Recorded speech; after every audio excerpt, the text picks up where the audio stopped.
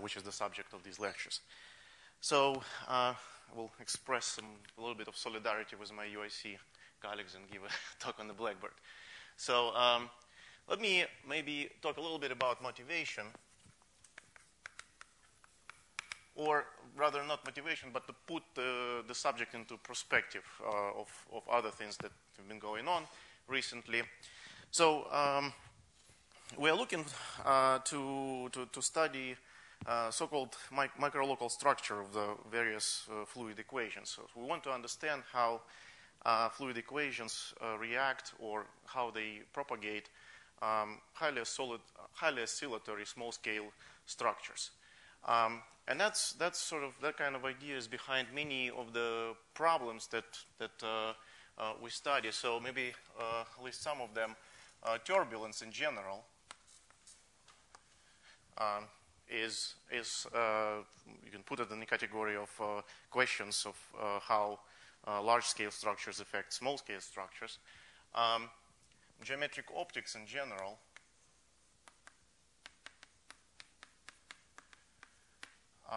deals with such small-scale structures, and in fact gives an attempt maybe to study these, study those systematically. More recently, the appearance of H-principle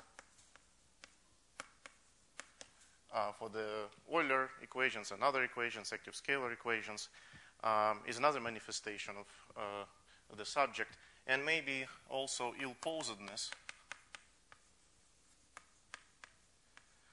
in various Sobolev, critical Sobolev, and Besov spaces. And here I refer to recent results of Bourgain and Don Lee about ill-posedness, blow-up in critical Sobolev spaces, critical for application of energy methods. And also more recently Masmoudi, Gerard Messiolic, and Tarek, ill-posedness in Hölder spaces. So all these have to do with understanding how small structures evolve, how they interact. And lastly, the subject of these lectures is short-wave instabilities.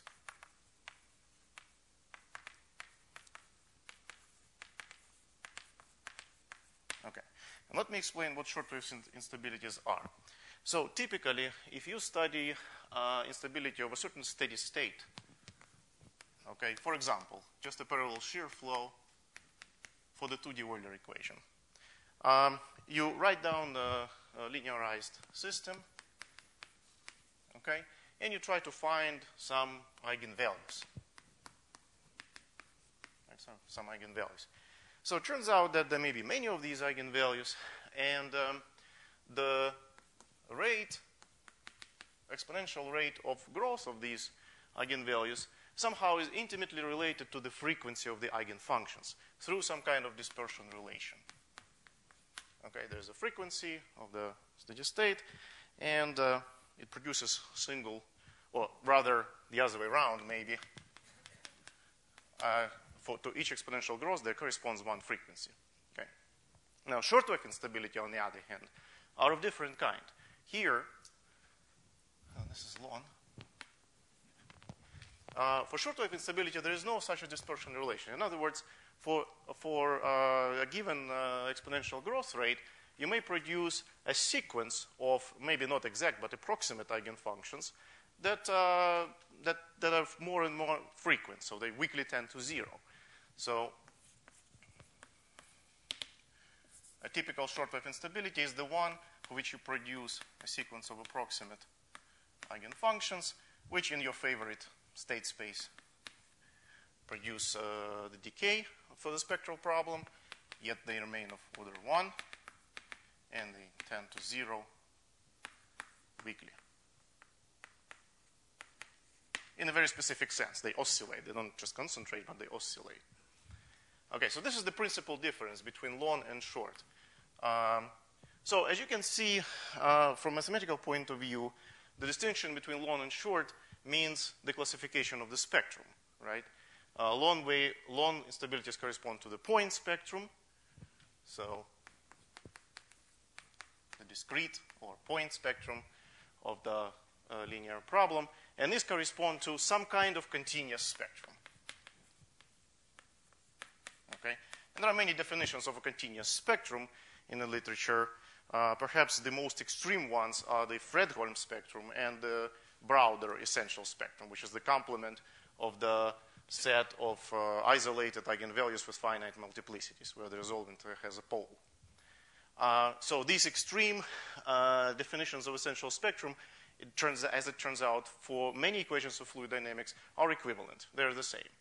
And in those cases, when they're not the same, we know that by the Nussbaum theorem, classical Nussbaum theorem, that the maximal point in all those spectrum will be the same.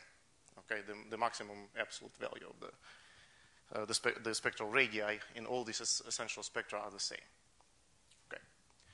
So the question is, where do they appear? Okay, so this is a classical setup. Where the first time shortwave instabilities appear? They appeared experimentally. And in the 80s, there were many experiments, and numerical and the physical. And here there are many names, but I'm just going to mention the name of Arzak, who was basically the common denominator among, in many articles and experiments. They first noticed that these shortwave instabilities, they appear first time when in a transition to turbulence. They facilitate faster transition to turbulence than otherwise would have been predicted by the linear theory. And later on, they tried to come up with some prototypes of such instabilities. So one of the remarkable instability of this type that occurred and was discovered in the 80s as a part of this extensive studies, it actually collected conferences at that time, is elliptic instability. So basically, you're looking at two-dimensional ideal flow with elliptic streamlines. If you perturb this flow on a plane, use two-dimensional perturbation, it's going to be stable. Okay? But if you use third dimension, so look at this as sort of vortex tubes now, and it turns out that you can use the following ansatz. Okay, plug it into the Euler equation, linearized Euler equation, and write down the evolution equations for B, for the amplitude and the frequency. And it turns out that if you direct your frequency in a not exactly vertically, but at a certain angle to the z-axis, it will rotate it will just rotate around the axis, and the equation for the amplitude becomes a Floquet problem, which has a positive Floquet exponents.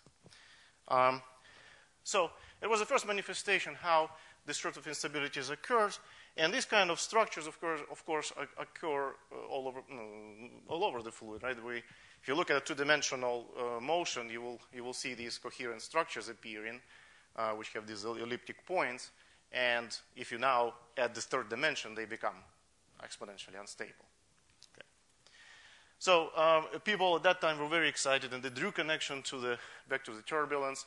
They thought that this kind of behavior is an example how the large-scale structure directly affect small-scale structures. So there should be some kind of energy cascade going on.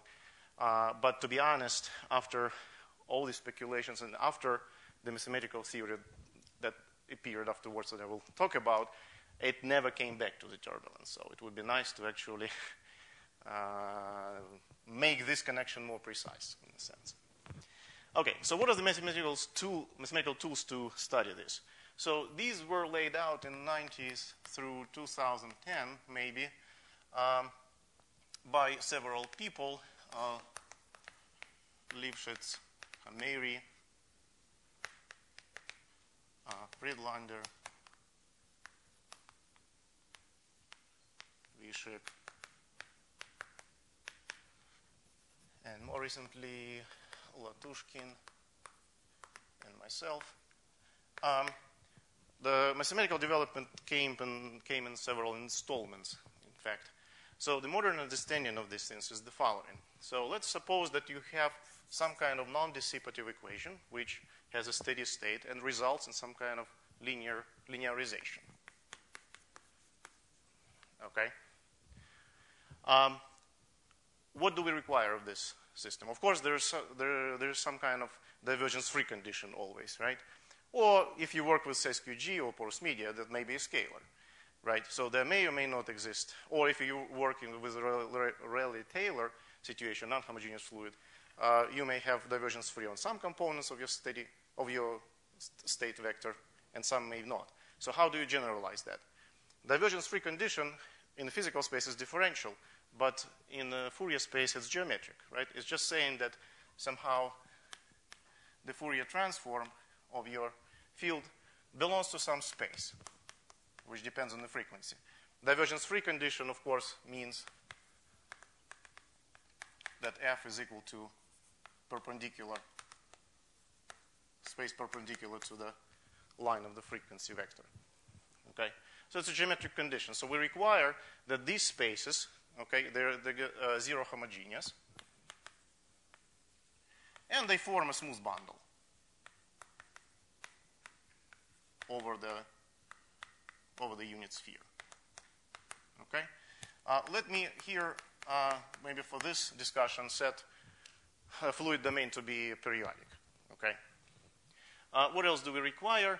Okay, so what do we need to know about the structure of this operator L that kind of generalizes many fluid models? We assume that L is given by advection. Okay, so here U naught belongs to C2, T1 is a steady state. Okay, plus, in general, some pseudo-differential perturbation. Bounded pseudo-differential perturbation with a symbol which is semi-classical, which means that there's a principal symbol which belongs to the zero Hermander class, zero homogeneous with respect to C, infinitely smooth, and A1 belongs to lower order class, so it's a smoothing operator, and as smoothing operator, it is in fact a compact operator from L2 to L2, let's say. So,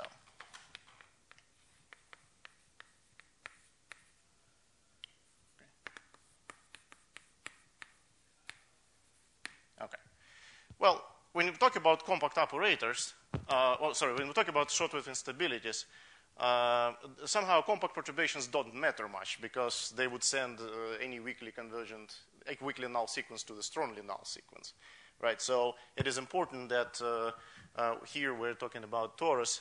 Otherwise, these kind of conditions wouldn't guarantee compactness, and we're going to talk about it a little bit later because in the case of porous media or Rayleigh-Taylor, this is not very much natural fluid domain to talk about. So it's instead an infinite one. What do I mean by the operator? Well, the classical pseudo-differential operator. At x, it's the oscillatory integral ax y c e to the I c dot x minus y v y dy dxc. Here, generally, you can define it over a topological group, and these define Haar measures on top. So if you're talking about periodic case, these integrals are actually sums. If you're talking about periodic cross open, this is going to be direct products of the corresponding measures. So I'm going to put a general group G and the dual. Okay. So, how to study the spectral problem for this? So the approach is the geometric optics approach.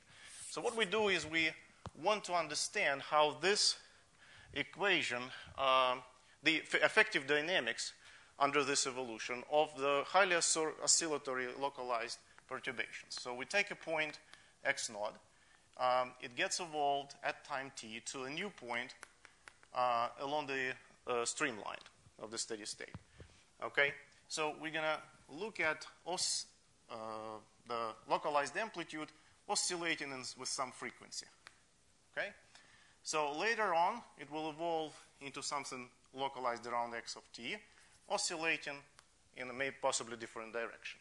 So initially,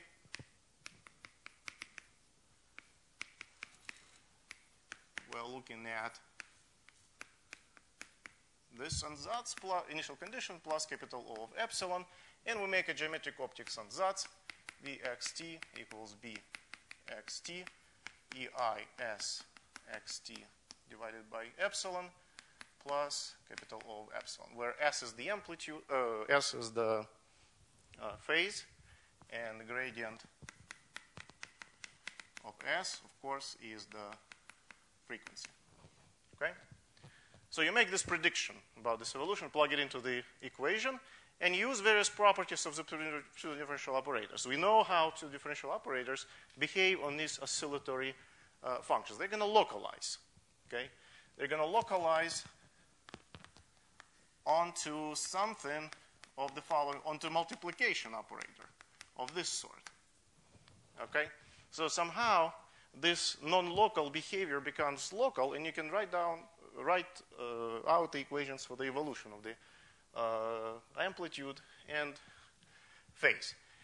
Instead, we're going to write down the evolution equation for the frequency, because everything is going to depend on the gradient of S. Okay, so we have three equations. First of all, we have Lagrangian coordinates, evolution along the streamlines of the steady state. We have evolution of the frequency, which evolves as the usual covector, okay, propagated along the streamlines as a covector. And the amplitude, which is most important, turns out to evolve according to the principal symbol. It's a linear system. Okay? It's a linear system over, this is x of t and xi of t, so over the solution of the first two equations. Okay.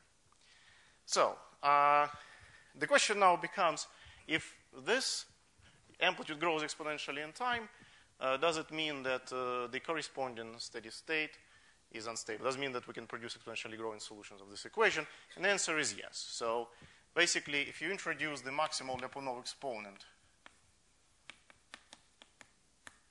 of the B equation, then we know that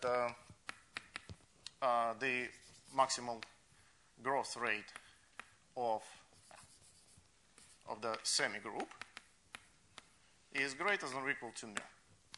Okay?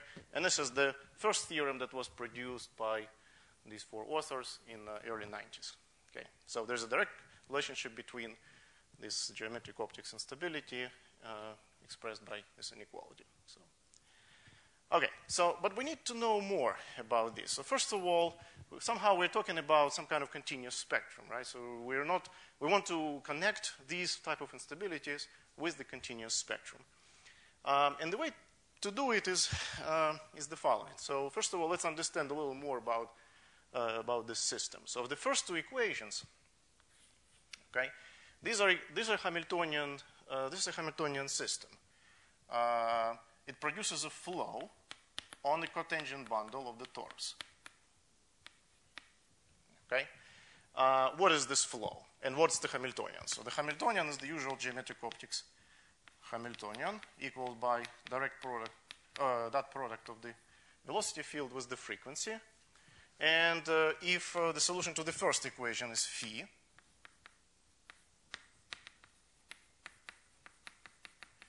then my flow xi of t is given explicitly by phi tx, phi inverse transposed tx xi. Okay? So that's the solution to the first two equations. Now the second equation is the equation over this flow. It's a non-autonomous system. So it produces a classical cocycle, linear screw product flow. And the one thing that we need to remember is that we also have to satisfy these constraints somehow. The way these constraints enter into the system is they introduce this bundle over the cotangent space. So B at any point t has to belong to f of xi of t, okay, in order to respect the constraints. So here we have the bundle. This is point omega, x xi. It gets transported to xi t of omega. And at each point of this point, we have the corresponding fiber, okay? And my cocycle, bt of omega, is going to map f of omega to f of ct omega. Okay, it's not very appropriate to talk about as fundamental matrix of solution, although that's what it is basically, because these may be non-trivial. Like for divergence-free condition, there's going to be tangent bundle, right? So they map from one space to another. Okay, now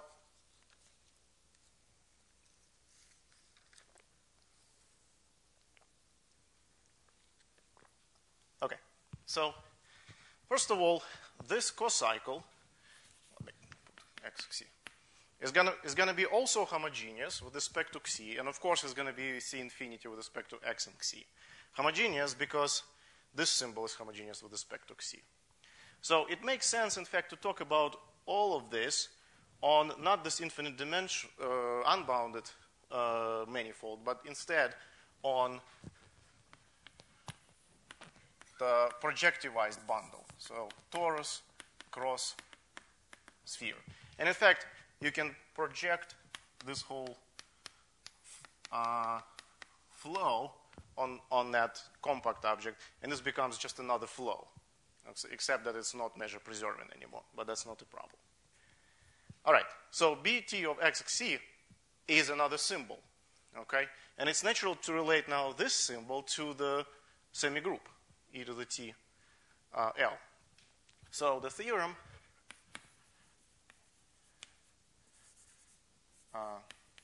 that we have is the following explicit representation of the semigroup. So e to the TL is equal to, very naturally, so this defines a flow, and this defines another pseudo-differential operator with the corresponding cocycle. So it's an operator with symbol bt acting on V, composed with the flow. Okay, and of course, plus it's all up to a compact perturbation, and of course I have to project all of this to the frequency constraint. Like Larry-Hope projection would be appropriate for the 3D Euler equation, for instance. Okay, so plus projection, but I'm not going to write all the sort of little details because that actually can be avoided. I mean, we can trivialize the semigroup on the orthogonal complement of the bundle and just talk about evolution without any constraint. Okay. Now, it's up to the compact operator, very explicitly given. Okay? It's operator composed with the flow. So we can put this guy into certain C-star algebras, algebra of operators generated of this type, basically, and reduce the question of the spectrum of this evolution to a simpler question. Okay, so with every cocycle, just to be specific, this is from L2 on the torus to L2 on the torus. Okay. So there's a Mether semigroup associated with this guy. So this semigroup is going to map L2 of omega into L2 of omega. And it's given by the following. It's a weighted shift operator. Okay?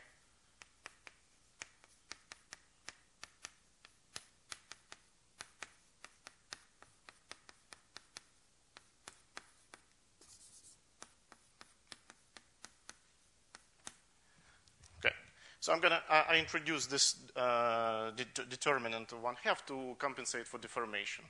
I don't want any exponential growth coming from the change of variables. Okay, this will compensate for the change of variables. So the type of the semigroup is intimately related to the type of the cocycle. And in fact, there is much more general theorem. So let me introduce what is called a Sucker cell spectrum. So every cocycle, just like every semigroup, can be exponentially dichotomic. So we introduce those levels on which the cocycle is dichotomic in the following way. So we say lambda belongs to Sucker cell spectrum. It's just a piece of real axis. if e to the minus t lambda bt is not exponentially dichotomic. And what does it mean to be exponentially dichotomic? It means that there exists, so in this case it does not exist, a Whitney sum of the bundle into a stable and an unstable part, meaning that if I take vectors from this stable part, this guy decays exponentially fast, and from unstable part, this guy grows exponentially fast. So if there's no such a dichotomy, then we call this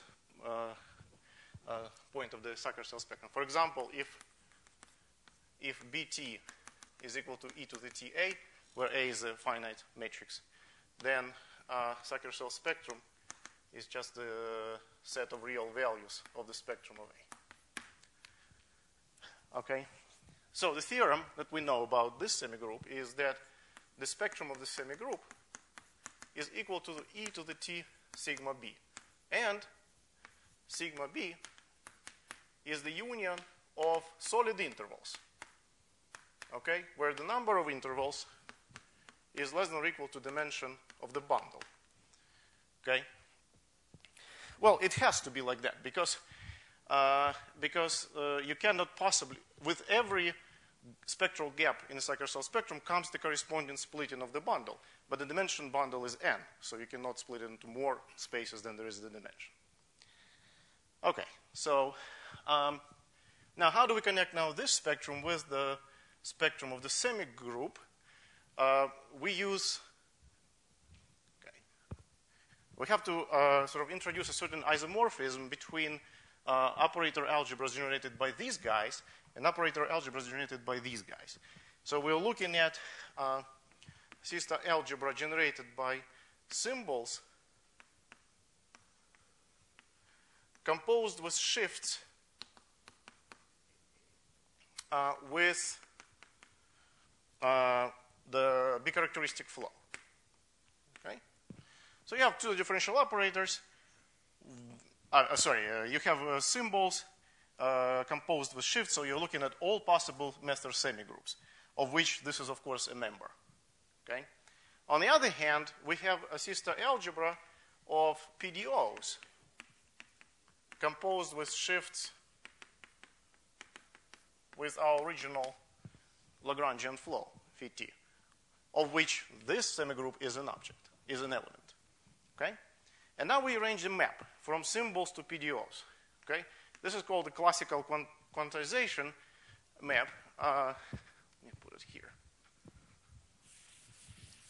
Which simply assigns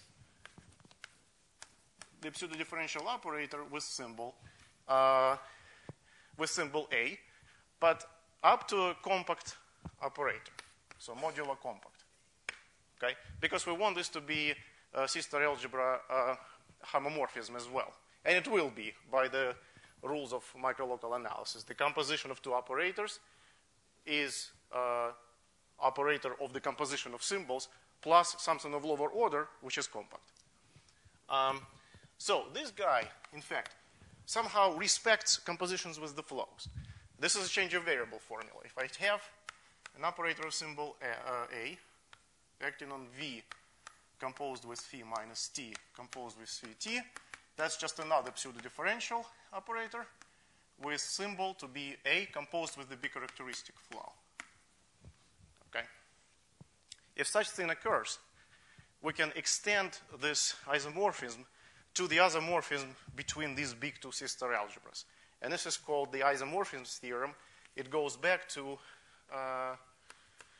69 by Arvidsson. And there are many extensions. There are many names to call here. Peterson, Antonevich, and pretty much everybody has a book about it. So maybe I'll note the one that used Antonevich 98, volume 1. So it turns out that our setup completely embeds into the preconditions of this theorem, and so we can extend Q from C star to C star. And moreover, we know one beautiful fact, that E of ET is equal to E to TL. So to study the spectrum of this semigroup in this algebra here, which is the same as Fredholm spectrum, study the Fredholm spectrum, is the same as to study the spectrum of this guy, of which we know a lot. So, moreover, this is a theorem joined with Latushkin. We actually can show that this semigroup, the spectrum of this semigroup, is rotationally invariant. Okay? So if you look at the structure of the, for all but countably many times t. Okay? And that's a necessary clause to include because there are examples. So basically the spectrum of the semigroup, the essential spectrum is, sorry, what am I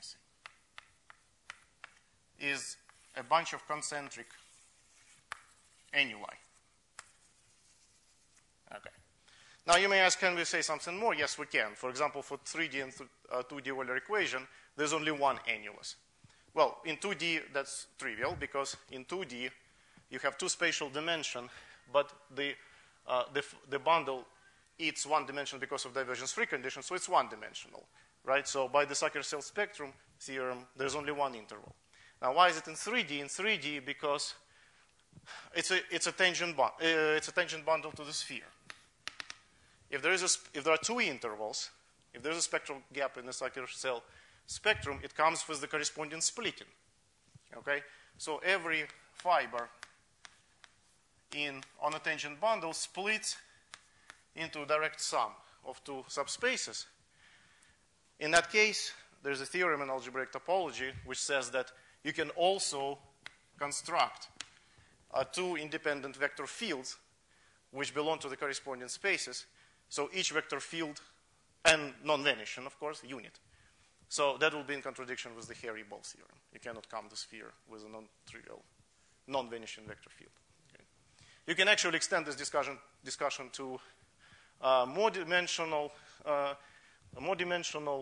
situations, and the geometry somehow of this bundle will put more restrictions on the number of disconnected parts of the spectrum if there isn't a corresponding algebraic topological argument that can be applied. Okay. So now, let me talk about the other equation. So, okay, just to mention, because these equations already appeared a lot in this conference, SQG, there is no essential spectrum, neutral. Okay, just the unit circle, because somehow the symbol becomes purely imaginary, because the symbol of the relationship between temperature and the velocity is purely imaginary. Porous media, on the other hand, has non-trivial spectrum. So if you linearize about trivial velocity but non-trivial stratified density, the corresponding spectrum will be the range of the derivatives of the density. Okay? So if somewhere that derivative is positive, which corresponds, of course, to the unstable situation, you have a point in the essential spectrum of positive value. So, the conclusion is that the classical porous media instability has, in fact, short-wave character. Okay? That doesn't mean that you cannot construct an eigenfunction. Okay? You may still. It may be embedded into a continuous spectrum. Another interesting situation, of course, is the Rayleigh-Taylor. Okay, so Rayleigh-Taylor, you have the momentum equation with the density and gravitational force, and the density is transported, and the divergence is free, is 0. Okay? So let's take another situation like this. Okay? The density is stratified and the flow is 0. It's a steady state, and we can study stability. So it turns out that the result of Hwan and Gua, 2003, they found, in fact, this mu. Okay? They didn't know that that's that mu that came from here. They actually produced a variational formula even for mu, which is the same as that, mu. And what they proved is the following in our language. So mu is equal to the maximum of square root of g rho naught prime over y divided by rho naught of y over y such that rho naught prime is positive. Okay? So if there is a Rayleigh-Taylor unstable fluid like this, if there's a heavier fluid on the top than it is on the bottom, then of course it produces mu. What they were able to prove is that this, in fact, is the total exponential growth rate of the semigroup. And they found that there is a sequence of eigenvalues monotonely convergent to mu. But the corresponding eigenfunctions of these eigenvalues have more and more frequencies in it. So in the limit, they weakly tend to 0. Okay? So they could have, in fact, noticed already that this is a short wave instability. Now, what do we do with this? Well, we wanted to say something about the nonlinear dynamics then, right?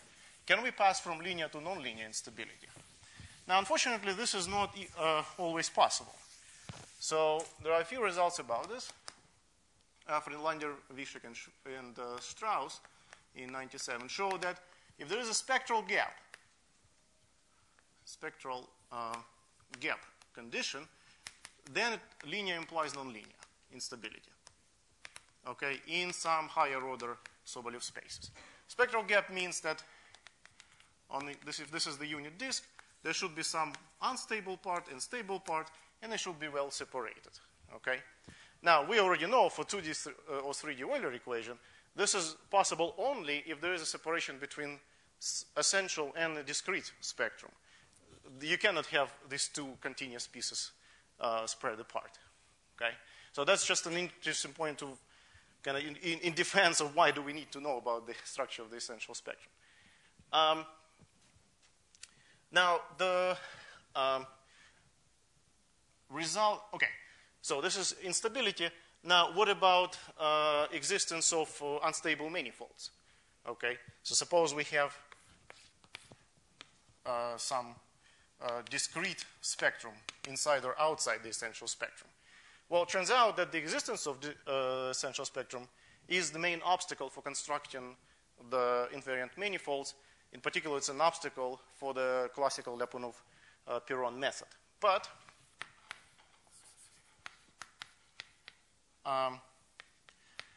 Chun-Chun Zhen and Zhu Lin, okay, very recently in 2013, were able to avoid this. I mean, were able to construct invariant manifolds provided there are eigenvalues which are far away, sufficiently far away from the essential spectrum. So if there exists an eigenvalue for the 3D Euler, any Euler, such that lambda is greater than some very large constant times mu, large but fixed, okay, then you have a classical picture. You have a steady state, you have the spectral subspace corresponding to the lambda, and there is an unstable manifold to the nonlinear equation, which exists in some higher order Sobolev spaces. And what they did, they were able to employ this Arnold-Hamiltonian approach to the Euler equation. They passed to the Lagrangian coordinates, and they were able to run the Lyapunov-Perron method in that framework, and then go back to the original coordinates.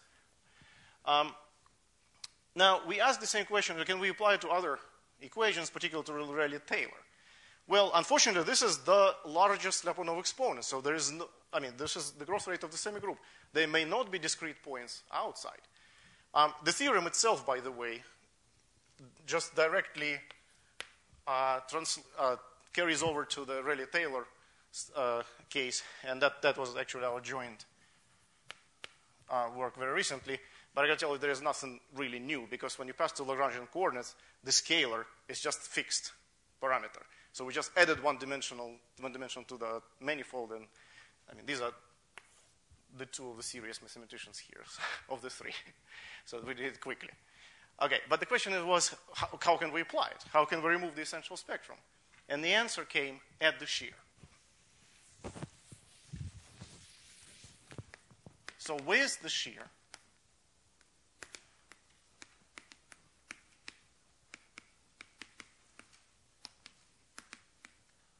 okay, something magical happened, which we didn't expect. And how much time do I have left? Okay, good.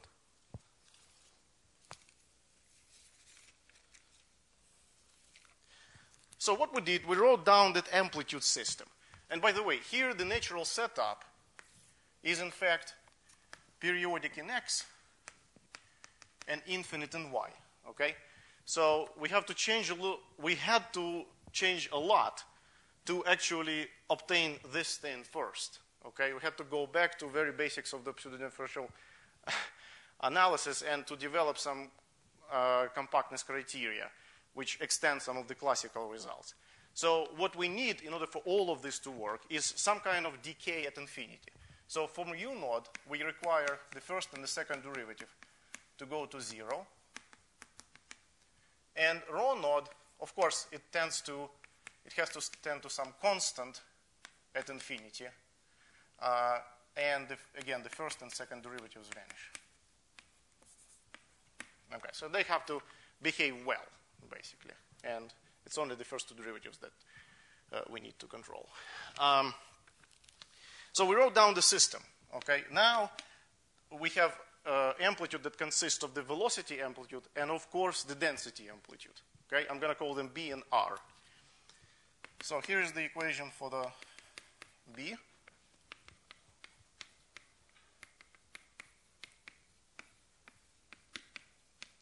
Okay, this is the Euler part, just like in 3D Euler. Plus R, and then, of course, the gravitation.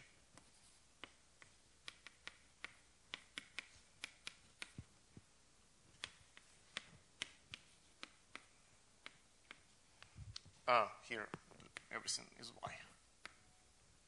Okay, so this is the equation for B. The equation for R is, it's subordinate to the B equation. Okay? So,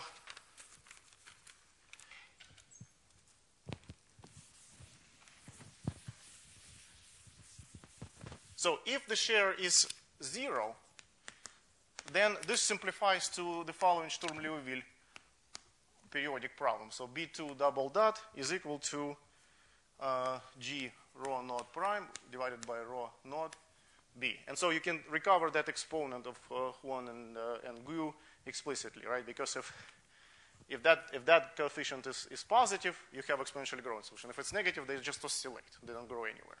And the exponent is, of course, square root of this. By the way, this sometimes is called the Atwood number. It's a continuous analog of the classical Atwood number. If shear is not 0, then this becomes a bit more complicated Sturm-Liouville problem.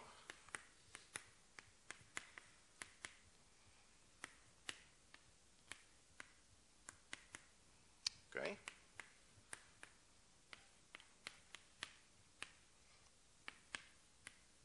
You still see that Atwood number, but it's embedded in a more complicated system. Okay? And after, if U naught prime is not 0, okay, then after a few changes of variables, you arrive at the following Euler equation. Euler ODE, I mean.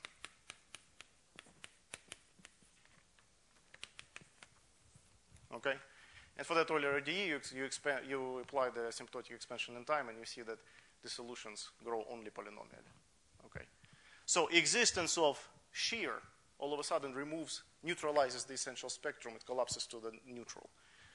Okay? And in that case, the mu is in fact equal to supremum over all y, such that rho naught prime is positive and U naught prime is 0 of the Atwood number, square root of the Atwood.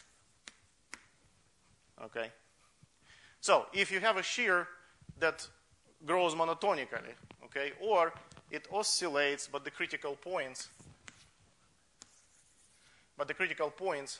are points where you have Rayleigh-Taylor stability. So the density behaves like this. It decays. But it may do whatever it wants otherwise. Then you have a neutral essential spectrum. But for oscillatory shear flows, you can, just like for the Euler equation, you can produce a lot of examples with unstable eigenvalues. Okay, there's a classical Fadeev theorems, and then it's a classical approach, and it extends here as well. So, okay, so the final theorem is that if U naught prime is not equal to 0, where rho naught prime is positive, and there exists a point in the spectrum of L, then you have classical local dynamics. Namely, you have stable unstable manifolds corresponding to the spectral subspaces here, and therefore you can pass from linear to nonlinear instability. So you can prove. The real part is positive, of course. Yeah, like I said, so this is the situation. This is going to be the essential spectrum, okay, and you may have some points of the discrete spectrum outside. But like I said, yeah, you take very oscillatory. There should be inflection points, of course. So you take oscillatory, like Kolmogorov flows, and they will produce you these non-trivial lambdas. You can use continuous fraction technique, for example, to produce more or less explicitly the eigenfunctions and eigenfunctions more than eigenvalues. Eigenvalues just prove existence. Well, I guess that's all I had to say. Thank you.